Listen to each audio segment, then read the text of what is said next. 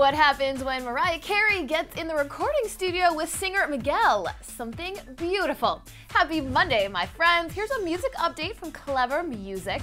Legendary diva Mariah Carey has dropped a new Motown tinged single featuring crooner Miguel called Beautiful. Upon first listen, the song has refreshingly soulful retro sound, and the two singers blend their voices together perfectly. We're happy to see Mariah back to her R&B soul sound after last year's single Triumphant, which was more hip-hop flavored. Beautiful starts with a sultry guitar riff, and Miguel sings, "Hop on the back of my bike, let the good wind blow through your hair. With an ass like that and a smile so bright, oh, you're killing me." But in the groovy R&B song, Mariah sings in the chorus, "'Cause it's beautiful, oh, you make me feel undressable, and I can't pretend that doesn't mean a thing to me." Beautiful is the lead single off Mariah's forthcoming 13th studio album, which will be released sometime this summer. The album will follow Mimi's 2009 album, Memoirs of an Imperfect Angel.